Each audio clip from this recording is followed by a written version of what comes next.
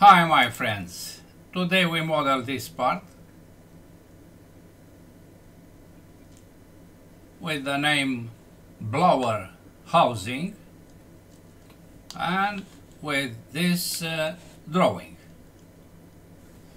You have here all the necessary dimensions.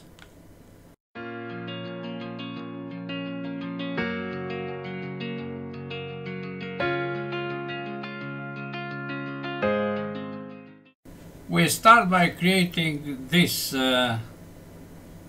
contour, radius 59 with a width of 80. New standard millimeters IPT, start sketch. We use this plane and we create a circle with a radius 59. We draw a line, this line horizontal, and we place it on the center point. Then trim. Finish sketch. Extrude 80 symmetrical. Good. Now we create this contour, radius 100, distance of 81.5, then 42 and radius 15 at each corner. Let's do this. The same plane, F7. I project this arc and I create a new arc from here to somewhere and 100. Tangent this arc to this arc in this point, and on the same vertical, which now is horizontal, this point with the center point. We continue with that lines 81.5 and 42.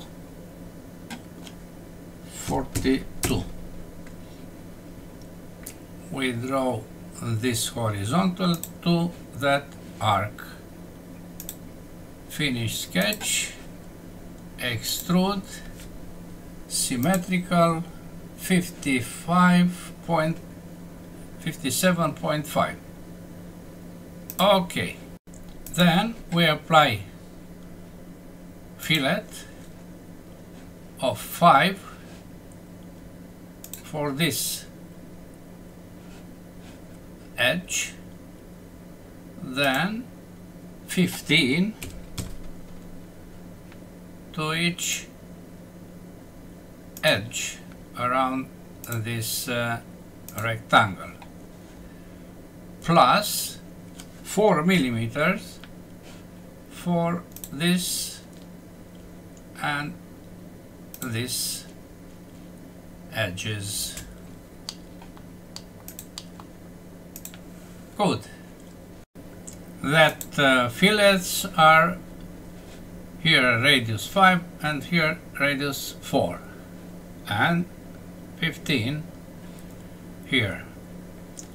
We continue with creating this face, which has these dimensions, and then to apply loft.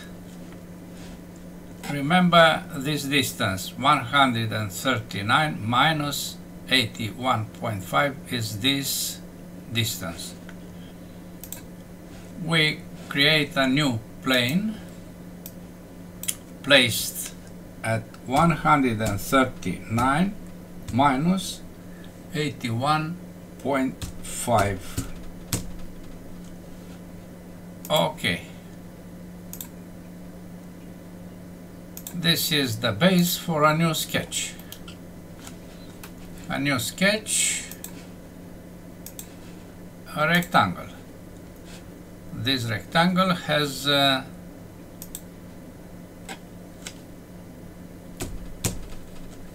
fillets at each corner, fillets of 15.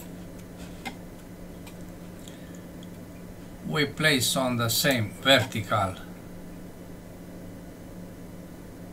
No, we constrain this point to be in the middle of this, but I have to project this. I project this line and I place this together. Now dimensions, this is 50, dimension, this dimension is 52.5 and the other one is 72.5. Finish sketch, loft from this face to this face, but with the conditions, because I want to place them tangent on both directions. Here is a plane, so I select this tangent condition. You see, now we have what we want to have. This plane is no more necessary to be visible. Now we apply shell to obtain this thickness of 2 millimeters. Shell 2 millimeters. We cut this face, and also this face. Okay. Then we create these two flanges with the thickness of 4 millimeters, 150 on 80. 80 is taken from here. So we turn back this object. We select this face for a new sketch. A new sketch. All of them are construction. Also these ones. And we place here a rectangle, tab, 150 minus, no,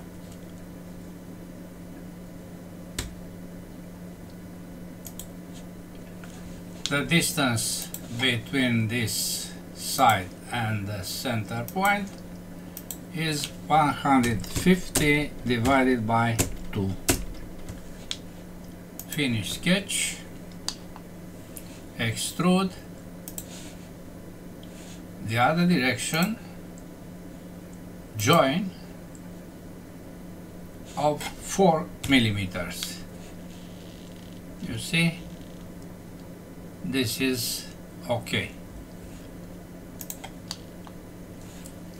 Then we place holes.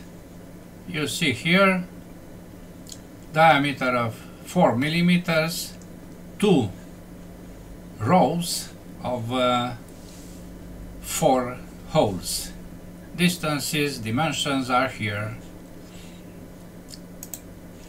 We create only one hole by placing a point here. Distance is 10 is this, and 8 the other direction. 8. Finish sketch.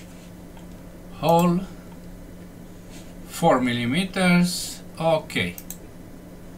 Then I use rectangular pattern for this last hole with direction this one, but the other orientation. How many holes? 4. What is the distance between them? 20. Okay. Then I mirror the last 2 or 3 features about the plane XY. Yes? Okay. The last problem is this hole of radius 15. We select the face, we draw a circle, radius 15, finish sketch, extrude all the circle with cut all the way. Okay. Now I see that this is too long. Let's see how is the dimension. What is the dimension? 81.5 from the center point.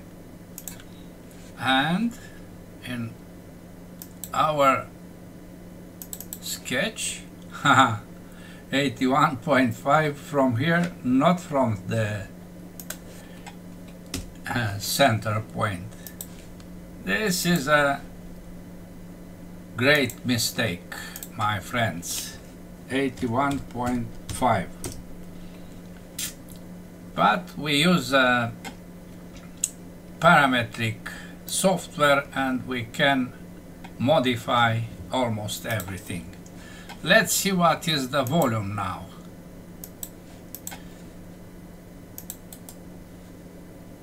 Properties, physical, update, copy, close, drawing, double click, and this is the value. There is a small difference at the 5th rank, less than 1 decimal. We consider this last value because this is what we made here. The material is still carbon. I make not visible the edges, and we can compare now with the original, but let me apply default lights. Yes, now you don't see any difference. That decimal is not important. That's all for today. Thanks for watching. Bye bye.